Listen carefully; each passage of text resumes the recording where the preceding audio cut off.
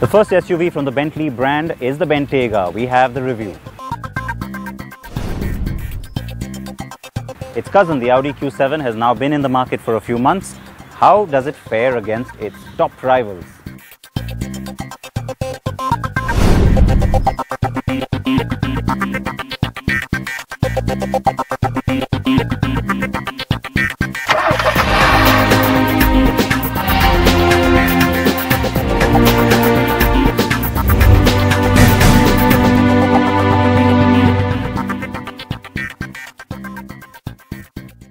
It is the Bentayga from Bentley, the first ever SUV from this brand, and we have it for you here on CNB.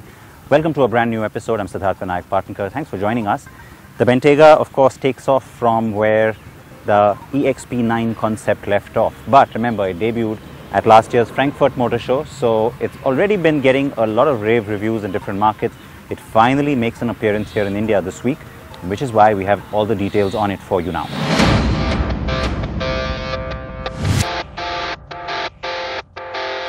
The name for Bentley's latest model and its first ever SUV comes from the Roque Bentayga rock formation in Spain's Gran Canaria Island. The rock stands 1404 meters tall and is one of the most stunning and imposing natural rock formations in the world. Now, it began its life as a concept car shown at the 2012 Geneva Motor Show. Bentley got a lot of stick for its EXP9F concept SUV for a universally criticized design. But it went ahead with the program, and finally we have the much prettier Bentayga. The design of the Bentayga is far less controversial than the EXP9F, with a more swept back and sporty appeal. It is more flying spur than Mulsanne, and the front grille is typically Bentley and impeccably finished in shiny chrome. The twin lights look stylish and modern, with the DRL ring also becoming a character-defining signature for the car. At the rear, the chrome-edged taillights are very classic Bentley and offer a nice, simplistic yet retro feel. Now, since Bentley is part of the Volkswagen Group, it of course gets to share a lot with other group brands, which is why this car sits on the same platform as the second generation Audi Q7 and the third generation Porsche Cayenne that will come sometime next year globally. But it still has 80% of its components being completely new and different from the Q7. But the real story begins when you step inside the ample cabin. The car has rich quilted leather seats and leather or fine-grained wood everywhere you look. Or there are classically styled chrome bits, including the switches and knobs. The big screen at the center is loaded with every gadget or camera output you could think of, and there is a panoramic roof, of course. Automated sunshades, that's just one of the many features back here to pamper you as a buyer. You can pretty much think of it, and this car has it in terms of that feature. Now, the regular Bentayga, if you want to call it that, comes with the regular bench seat at the back for 3 passengers. This is the optional split seat arrangement, which gives you a more comfortable sort of a individual seat, and it can be adjusted every which way. It can recline. It also has a massage function. So yeah, it's got pretty much everything you can think of in terms of either luxury or gadget or feature, and there are many things that you can add on as well. Now, in terms of customizing the car, there are again so many possibilities in terms of the materials and the colors. You can get 7 different kinds of wood veneers, by the way, to choose from. And hang on, even the seat belt, there are 14 colors on offer for you to make the seat belt also to your individual taste. The Bentayga is not for everybody. The car is priced at 3,85 lakh rupees ex-showroom Delhi, but it isn't just about the price. Bentley will only make so many of them, even as its volumes will grow 1.5 times with this car. Despite weighing over 2 tons, the Bentayga pulls from 0 to 100 kilometers per hour in a blistering 4.1 seconds. Yes, that is fast, and its top speed is a staggering 301 kilometers per hour. While I certainly didn't get to test that claim, what I can tell you is that the massive W12 beast under the hood gives you instant response. A gentle tap on the accelerator and the car roars ahead. The engine is the new generation W12. The massive 6-litre churns out a huge 600 bhp and has 900 Nm of peak torque. Now, this is the new W12 engine, and Bentley claims that it's more fuel efficient than its predecessor. by as much as 10%. How it does that is through cylinder deactivation technology. Of the 12 cylinders, 6 shut down, and the car does that on its own. It senses that you're sort of cruising along, you don't really need too much performance, or you're coasting around at very low speeds, and yeah, it automatically shuts off those cylinders to make the car a little bit more efficient. All-wheel drive is standard on the Bentayga, and yes, the car has the chops to go off-road. The car's Bentley Dynamic Ride system allows for controlled high-speed cornering and great body control. There is a new active anti-roll bar that uses a pair of electric actuators. They help the car to soften or stiffen the front and rear bars, and that's pretty innovative. Like other proper off-road type SUVs, the Bentayga offers a rotary dial with various settings: dirt and gravel, snow and grass, sand, etc. for operation across various terrains. The car's suspension can be raised for higher ground clearance too. On the road is where the Bentayga will spend most of its time though. It is quick, it is agile, and its performance belies its huge size. The steering is a bit soft for my liking, but the 8-speed ZF gearbox responds well. And yes, you can use paddles to change gears too. I drove the car in the capital, and I have to say the Bentayga was totally at home in Lutyens, Delhi. Bentley will sell 4 or 5 Bentaygas in India in the first year. Demand is expected to be much higher at the start, but the allocation of units to India will remain in single digits. Now, I mentioned that Bentley wants big volumes from this car. It's in the context of Bentley, so it will remain a niche car maker. I'll give you a sense of that because last year Bentley sold about 10,000 units globally in all markets across all models. With the Bentayga, it expects to sell just 5,500 of only the Bentayga, which means, of course, it's going up a 50% volume on its last year's target. So that tells you why this becomes an important model. With that, we'll slip into a very short break here on CNB. Join us for that 3 SUV shootout that's coming up. The concept car always points to the future, but this one is taking things not just to the immediate future, but looking at a much grander vision than that.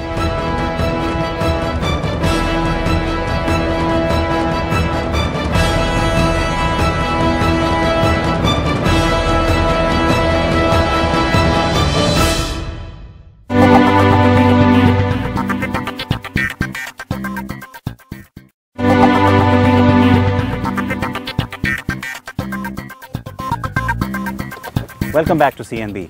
That is the deployable sill step. That's optional equipment here on the Bentayga. In the Indian context, that becomes perhaps important because it's a nice little feature for people to be able to get in and get out of the car easily. And of course, given the extra height of this car versus some of the limousines that these buyers are used to, well, that could work.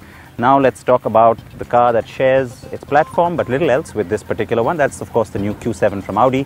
It's got a good reception in India so far, and it certainly offers a powerful engine and lots of features.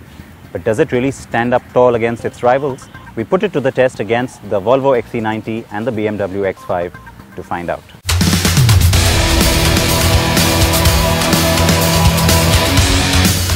The new second-generation Audi Q7 has been hailed as a very well-engineered and well-executed product.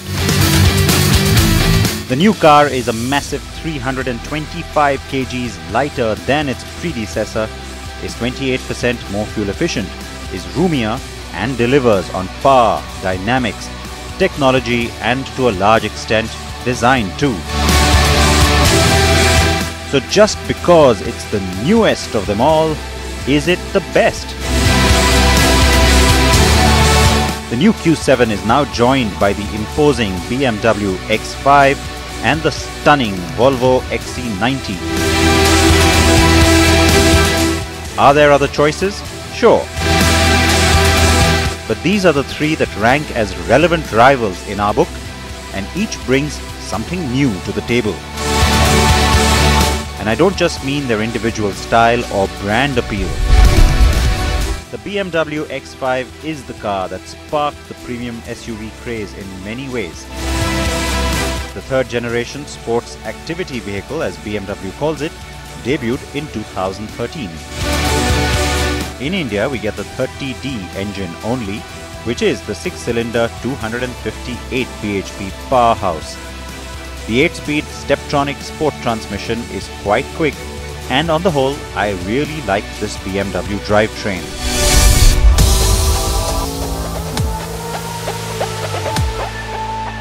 The Volvo XC90 came last year. Like the Q7, this second generation was also majorly delayed, more so in fact. But the wait was worth it.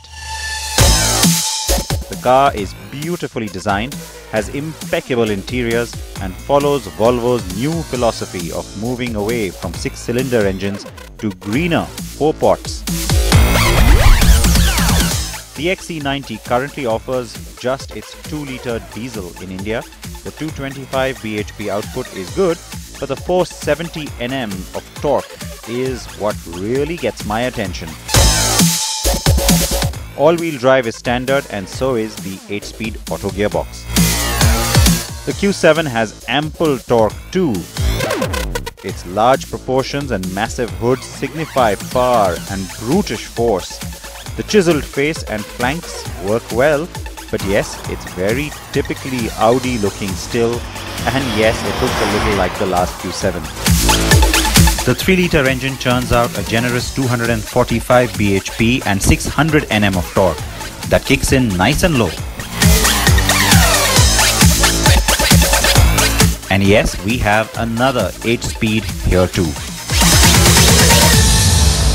The first generation Q7 had the flowing coupe roofline. It was certainly a pretty car and it got all that attention for its good looks, courtesy Mr. Walter De Silva while he was at Audi. Now, this car definitely is an evolution of that, but it takes one criticism of that last Q7 into account.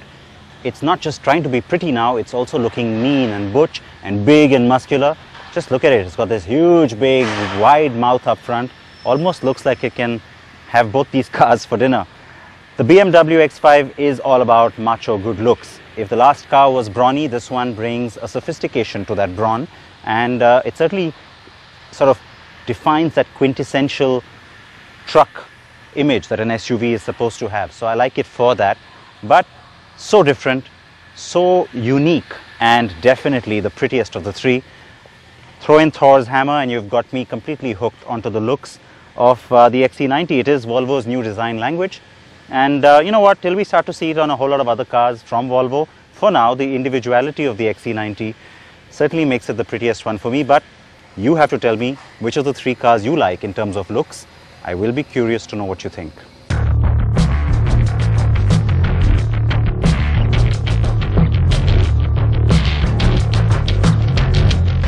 Yes, certainly share that with me on Twitter at Sid Partnkar by using the hashtag CNBShow.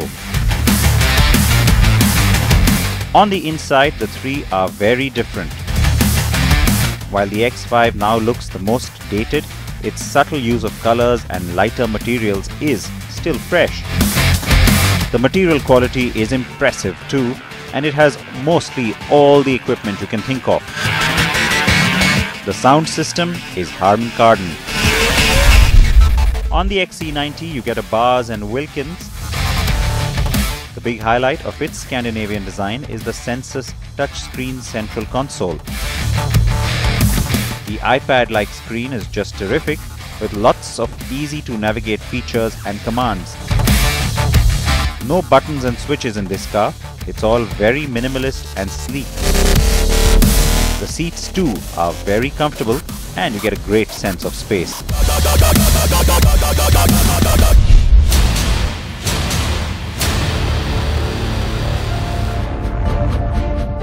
The new Q7's cabin is also roomy and everything feels and looks solid and chunky. The gadgets are great, the music system is Bose, and what really grabs your attention right away is what Audi calls the virtual cockpit. The instrument cluster is virtual and the screen is highly customizable, complete with full screen navigation. Very cool indeed. On the road, the three are very distinct. Sure, the XC90 has the smaller engine, but it still feels smooth and fun. That is, until you get into the X5. It's definitely an ample engine, but you don't get a brutish sense of power from it, which is surprising given the figures. It is very well mated to the gearbox, and it certainly does the job, and it's nice and smooth, and it completely cuts out lag, which is so satisfying to drive. You get a nice instant response from it. Having said that, the USP on the X5 is not so much the engine performance or the numbers. It's got to be the really sheer strength of BMW as a brand which comes forth in the X5 too. Driving dynamics.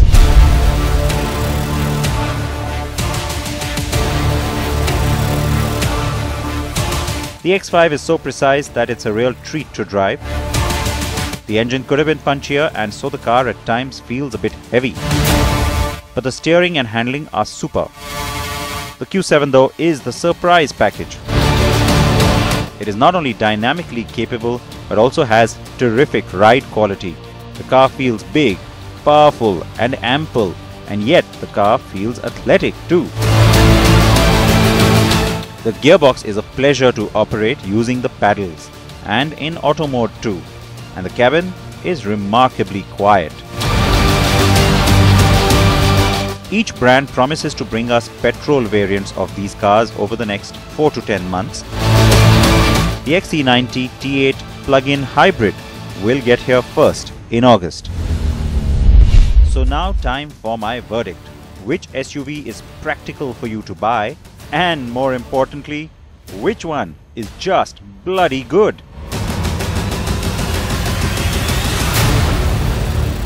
Now this is possibly more true in a Western context when it comes to how today an SUV is supposed to be a little bit different from before. So it's supposed to be more efficient, a greener car, be more practical as well. And the fact that Volvo downsized its engines, well, it certainly becomes the thinking man's SUV in that sense. And so, yes, if I was thinking and therefore going with my mind, the XC90 becomes possibly the obvious choice to go with. But in India, people in this segment are looking to not just sort of look at, ticking certain boxes on the practical side. They really want to go with something which announces their arrival. There is something to do with the brand and status symbol sort of attribute as well. And also remember, these cars have to be big brutes. That's what SUVs are meant to be. And so the BMW definitely has my heart, because it's the car that is the driver's car. It's the one that appeals to my more emotional sensibilities for obvious reasons. It's also good looking. Well, both cars are good looking. So then where does that leave you? You come now to this car. Now it's always almost like a cliche when you're looking at automobile reviews and comparisons. The new car is always thought of as being the best one.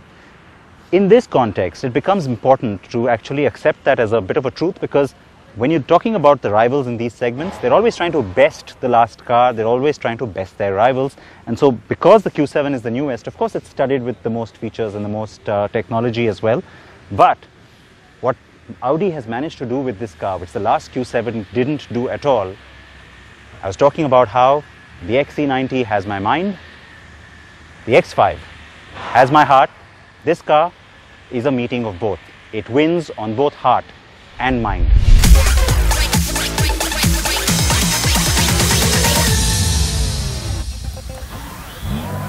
Oh, that engine does sound pretty good. I hope you liked our quick look at the Bentayga and everything else that we've shown you on the program today.